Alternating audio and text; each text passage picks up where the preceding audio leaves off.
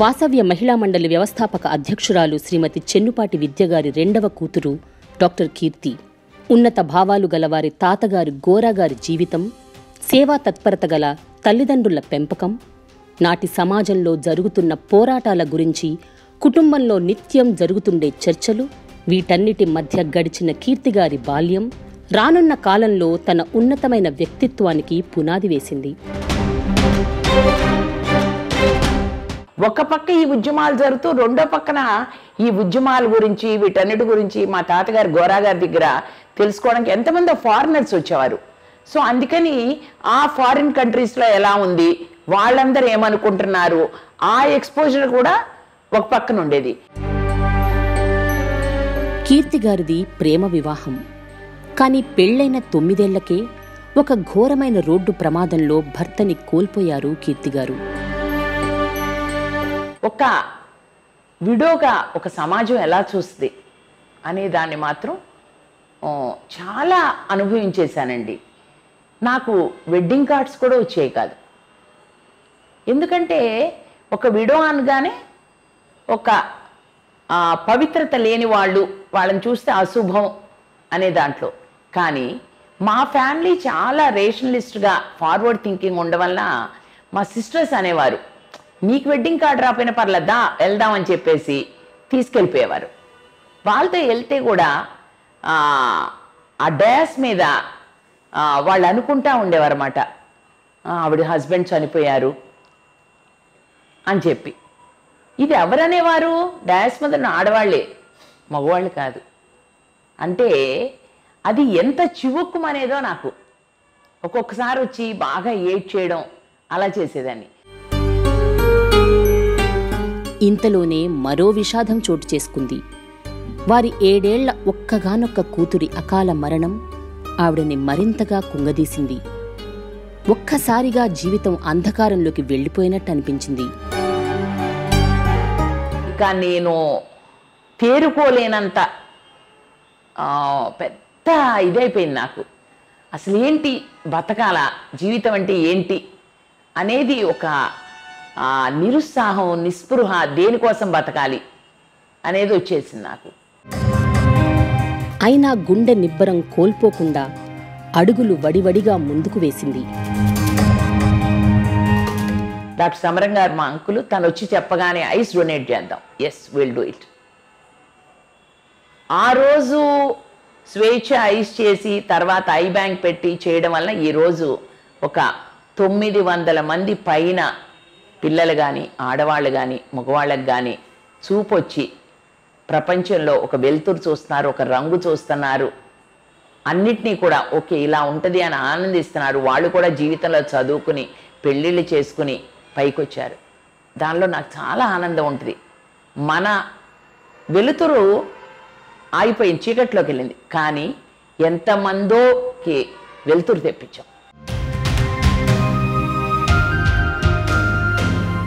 అటు తర్వాత ఎన్నో ఉడుదుడుకులు, ఆటుపోట్లు. వేటికి కూడా కుంగిపోకుండా విదేశాల్లో సోషల్ డెవలప్మెంట్ అండ్ లీడర్షిప్లో కోర్స్ చేసి ఆ తరువాత కొత్తగా మళ్లీ జీవితాన్ని మొదలుపెట్టాలని రెండవ వివాహం చేసుకున్నారు కీర్తిగారు. కానీ అక్కడ కూడా చేదు అనుభవాలే ఎదురయ్యాయి. నిత్యం భర్త పెడుతున్న మానసిక హింసను భరించలేక అలా అని తన జీవితం ఎందుకిలా అయింది అని బాధపడకుండా ఎంతో మనోనిబ్బరంతో ముందుకు అడుగులు వేశారు. సో ఒక 7 years ఎలాగోలా I thought that I should council him and make it A success. కానీ but I could not do it. ఇంకా ఒక లెవెల్కి వచ్చిన తర్వాత ఇంకా నా పేషెన్స్ కూడా నాకు అయిపోతుంది.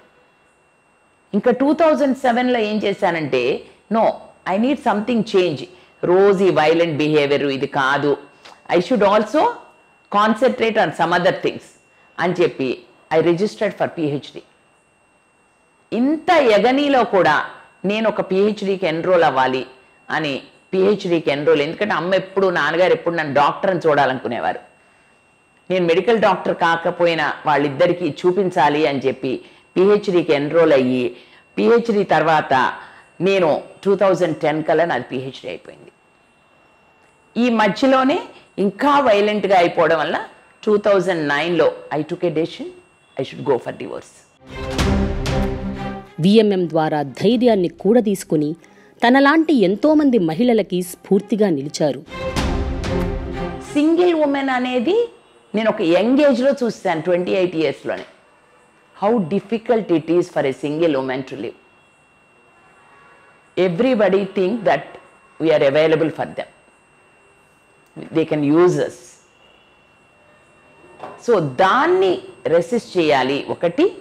తర్వాత MSA should go for all single women that V two can live on this earth with respect and dignity అనే దానికి నా లైఫ్ని నేను ఒక ఎగ్జాంపుల్ చేసుకున్నాను.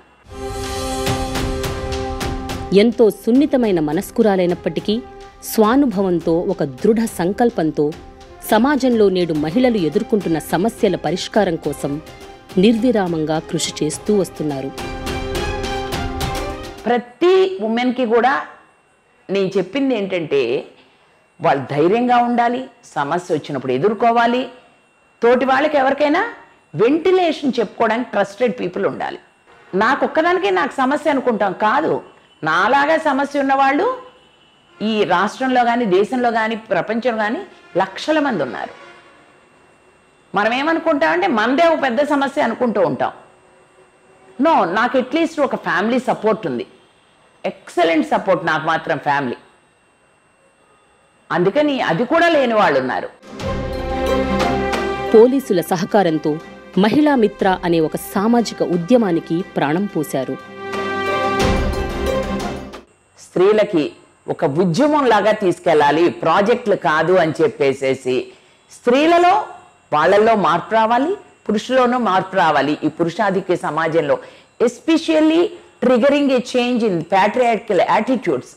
నేను ఒంటరిగా ఉన్న స్త్రీనైనా నేను ముందుకెళ్ళగలను అనే ఒక భావంతో మేము ఒక 2 సంవత్సరాలుగా మహిళా మిత్ర అని ఒక సామాజిక ఉద్యమాన్ని మొదలుపెట్టాము. దీనిలో స్త్రీలను చైతన్యవంతులు చేస్తూ, సహకారం ఇచ్చే పురుషులతో కూడా చేస్తూ, విజయవాడ సిటీ పోలీస్తో కలిసి ఒక కార్యక్రమాన్ని రూపొందించడం జరిగింది.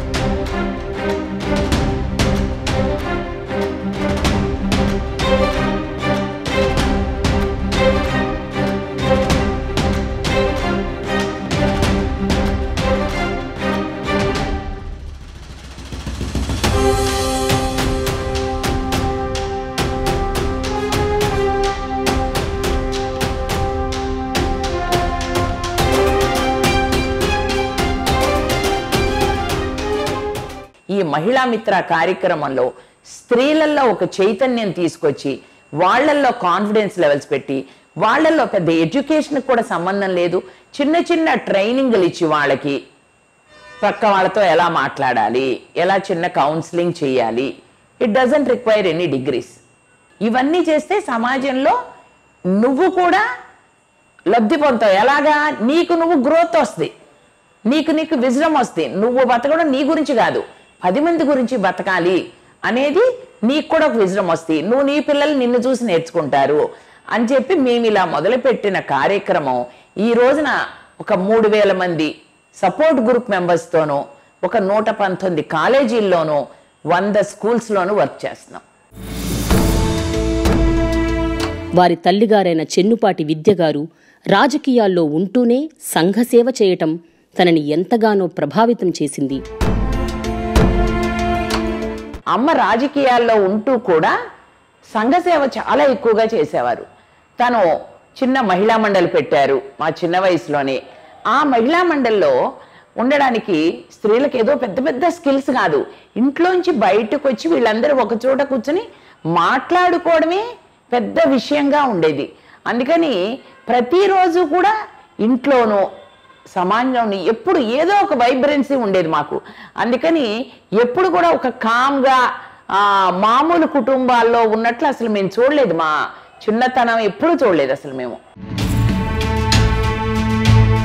సమాజంలో మహిళలు ఎదుర్కొంటున్న సమస్యల పట్ల జవాబుదారీతనాన్ని తీసుకొచ్చి ఓర్పు నేర్పుతో సానుకూల దృక్పథంతో సమస్యలను ఎలా ఛేదించాలి అన్నది తన తల్లిగారి దగ్గరే నేర్చుకున్నారు కీర్తిగారు. అమ్మ దగ్గర నుంచి ఓర్పండి, చాలా ఓర్పు. తర్వాత ఏ విషయాన్ని ఎలా డీల్ చేయాలని చాలా నేర్పుగా చేసేది. తర్వాత చాలా పాజిటివ్ తను, అసలుకి ఏదైనా సరే అవుతుంది, ఓపికగా మనం ముందుకెళ్ళాలి, అది అవుతుంది అని చాలా ఆశావాది తను. తన దగ్గర నుంచి అది బాగా నేర్చుకున్నాను నేను మాత్రం. సమస్యల్లో వచ్చిన ఆడవారికి సమాజంలో ఉన్న నిబంధనలు సహకరించకపోవచ్చు. అలాంటి వారికి ఎన్నో సేవలు అవసరమని గుర్తించి దానికనుగుణంగా ప్రణాళికలను రచించేవారు. వాసవ్య మహిళా మండలిలో నేర్చుకున్న ఒక పెద్ద లెసన్ ఏంటంటే, సమస్యల్లో ఉన్న స్త్రీలకి they need a bunch of services. Stand alone services are not at all enough. తర్వాత it is not a lip service. What we have to give is a service with passion. పురుషాధిక్య సమాజంలో మహిళల సాధికారత జరగాలి అంటే స్త్రీలలో చైతన్యమే కాక వ్యవస్థలో కూడా మార్పు అవసరం అని నమ్ముతారు కీర్తిగారు. ఈ పురుషాధిక్య సమాజంలో, ఈ ప్యాట్రియార్కల్ సొసైటీలో మనం ఓన్లీ స్త్రీల అభివృద్ధి కోసం స్త్రీలతో పనిచేయడం కాదు, కుటుంబంతో పని చేయాలి అనేది చాలా బాగా పడిపోయిందండి. అప్పటి నుంచి కూడా కుటుంబం అనేది ఎంత ప్రధానమైంది. కొత్త కుటుంబంలో అందరితో కూడా ఏ కార్యక్రమాలున్నా అందరితో కూడా పని చేయాలి అనేది నాకు చాలా టర్నింగ్ పాయింట్ అండి. కేవలం మహిళల సమస్యల మీదే కాదు, HIV ప్రాజెక్టుల మీద, అలాగే మరెన్నో సామాజిక రుగ్మతల మీద పనిచేశారు. 99 నుంచి వచ్చేసరికి HIV AIDS ప్రోగ్రాంలో అదొక బిగ్ టర్న్ అండి వాసవ్య మహిళా మండలికి యాజ్ ఏ ఆర్గనైజేషన్. అప్పటి వరకు ఓన్లీ ఇంప్లిమెంటేషన్ లెవెల్లో ఉన్నదాన్ని ఒక్కసారి ఒక లీడ్ పార్ట్నర్ లెవెల్గా పార్ట్నర్స్తో వర్క్ చేయడం. మేము ఇంప్లిమెంట్ చేయడం కంటే కూడా ఎక్కువ పార్ట్నర్స్తో ఇంప్లిమెంట్ చేయించడం వలన మాకున్న ప్రొఫెషనల్ స్కిల్స్, మాకున్న వాల్యూస్, మాకున్న సిస్టమ్స్ డెవలప్ అయినవి, అవన్నీ కూడా we are able to translate to other NGOs. అట్లా 61 పార్ట్నర్స్తో కంబైన్డ్ స్టేట్ ఆఫ్ ఆంధ్రప్రదేశ్, ఈరోజు ఆంధ్రప్రదేశ్ తెలంగాణగా ఉంది, అక్కడ చేయగలిగాం. It's a big break through. మహిళల శ్రేయస్సు కోసం, క్షేమం కోసం నిర్విరామంగా నిస్వార్థంగా పనిచేయటమే తనకి ఎంతో ఆనందాన్ని ఇస్తుంది అని అంటారు కీర్తిగారు. వాసవ్య మహిళా మండలికి కొన్ని విలువలు ఉన్నాయి.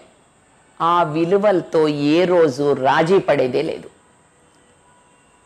ఆ విలువలతో రాజీ పడే రోజు వచ్చినప్పుడు ఆ కార్యక్రమం చేయం మనం. We don't require it with government funding కానీ, లేదా ఒక డోనార్ ఫండింగ్. ఎందుకంటే మనం చాలా సెక్యులర్గా పనిచేస్తాం. ఏ కులాన్ని కానీ ఏ మతాన్ని కూడా మనకి ఆపాదించమని చెప్పము. అలా ఉన్న వాళ్ళ దగ్గర నుంచే మనం ఫండ్స్ తీసుకుంటాం. VMM గత 50 ఏళ్లుగా ఏ విలువలతోనైతే ముందుకు సాగుతూ వస్తుందో అదే విలువలని అందిపుచ్చుకొని వ్యక్తిగత అవసరాల కోసం ఎట్టి పరిస్థితుల్లో ఆ విలువలని పణంగా పెట్టకూడదన్న గట్టి సంకల్పం వారిది. చాలా ప్రొఫెషనల్గా వర్క్ చేస్తాం వాసవ్య మహిళా మండలిలో. It's not like a small NGO. A 50 years NGOలో we always balance between humanism and professionalism. We do not compromise in any of these two things. Professionalism minus humanism is zero. That's what Amma told, and we still continue it and we will continue it. VMM విలువలని తరువాతి తరం కూడా అందిపుచ్చుకుంటారన్నది వారి నమ్మకం. ఆ రకంగానే 50 ఏళ్లుగా ఈ స్వచ్ఛంద సంస్థ రూపాంతరం చెందింది అని విశ్వసిస్తున్నారు. రానున్న తరుణంలో నెక్స్ట్ జనరేషన్కి ఇంకా ISO స్టాండర్డ్స్ ఆల్రెడీ మనకి 3 అక్రిడిటేషన్లు ఉన్నాయి కాబట్టి అదొకటి వెళ్ళాలని, ఆన్లైన్ కోర్సెస్ యువత కానీ మహిళ కానీ ఎవరైనా యాక్సెస్ చేసుకునేట్టు ఒక నాలెడ్జ్ హబ్ని క్రియేట్ చేస్తున్నాము. 2018లో వారి తల్లి VMM వ్యవస్థాపక అధ్యక్షురాలు శ్రీమతి చెన్నుపాటి విద్య గారు కాలం చేశాక VMM అధ్యక్ష బాధ్యతలను స్వీకరించిన కీర్తి గారు వారి తల్లి ఏర్పరిచిన బాటలోనే నడుస్తూ మరింత ఉత్సాహంతో కట్టుదిట్టమైన ప్రణాళికలతో మహిళలే కాక వారి పిల్లలు వారి కుటుంబం యొక్క సంపూర్ణ అభ్యున్నతి కోసం పాటుపడుతున్నారు. స్త్రీల ఉద్యమం అనేది నో సైలెన్స్ ఫర్ వైలెన్స్. మహిళా మిత్ర అనేది మాత్రం అది ఆగదు. ఇది రాష్ట్రమంతా వెళ్తుంది, దేశమంతా వెళ్తుంది, తర్వాత ప్రపంచం అంతా కూడా వెళ్తుంది. ఎందుకంటే ఎక్కడ చూసినా వైలెన్స్ అగైన్స్ట్ ఉమెన్ ఉంది. ఆ దిశగా వారు వేసే ప్రతి అడుగు, తీసుకునే ప్రతి నిర్ణయం సమాజ శ్రేయస్సు కోసమే ఉండాలి అన్నది వారి అభిమతం. చాలామంది అడుగుతూ ఉంటారు, మీరు ఈ పని చేస్తే మీకేమొస్తుంది ఆనందం, మాతో మాట్లాడితే ఏమొస్తుంది మీకు అని అడుగుతారు. నేను చెప్తాను, మీరు నవ్వితే ఆ నవ్వులో నేను ఆనందం పొందుతాను, మీరు పైకి ఎదిగితే నేను ఆనందం పొందుతాను, మీరు మంచి ఉద్యోగంలోకి వస్తే నేను ఆనందం పొందుతాను.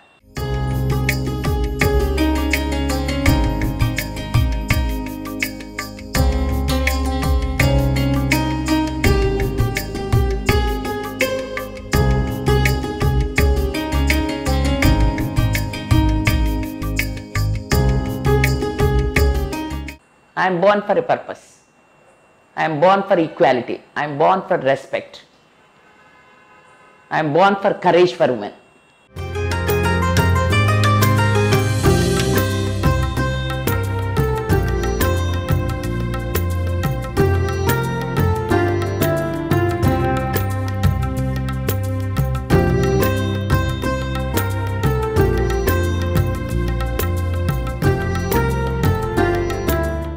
చివరి కొన ఊపిరి వరకు కూడా నేను చేయగలిగింది ఏదన్నా ఉంటే స్త్రీలకి, ఆడపిల్లలకి, కుటుంబాలకి నా కొన ఊపిరి వరకు చేస్తూనే ఉంటా.